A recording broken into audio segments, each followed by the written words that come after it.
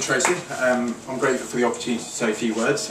History tells us that Singh isn't probably the most fortuitous name to have when it comes to being a libel defendant. My involvement in the campaign started in 2010, a few months prior to my trial. I was sued by a holy man from the Punjab, 4,000 miles away, and I'd written an article for a sort of English newspaper and described him as a cult leader. Obviously, you know, being 4,000 miles away and never having stepped foot in Britain, nor reading, writing or speaking any English, was clearly no obstacle for suing in Britain, the libel capital of the world. So my case was stayed. Fortunately for me, Mr. Justice Eady ruled that secular courts aren't going to adjudicate matters of religion and religious disputes.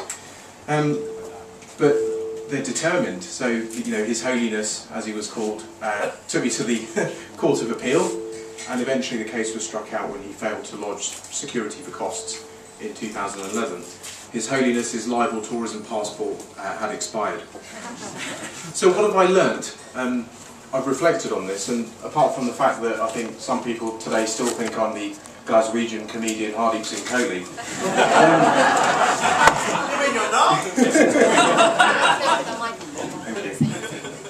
It's been an extraordinary journey. I think we've heard from everybody about how wonderful this campaign has been, and a grassroots campaign, and the difference that it's really made, and the difference it will make in the future.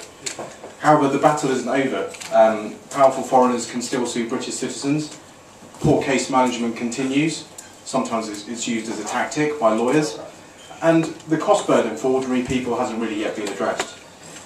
I think it's really important. We need to look at ways in supporting other ordinary people in the future. I mean, people who have made a stand, you know, people like Vaughan Jones, people like Sarah Hermitage, who successfully defended a case recently when she was sued by a Tanzanian oligarch.